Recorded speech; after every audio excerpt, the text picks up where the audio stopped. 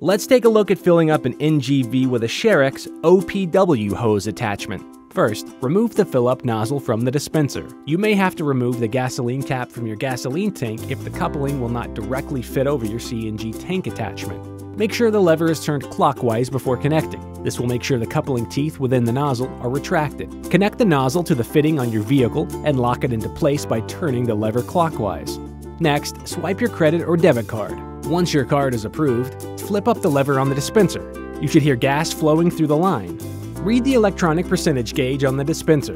When it reaches 80 to 100%, it will automatically shut off. Since the compressor is putting gas into the vehicle under pressure, you will hear it cycle on and off.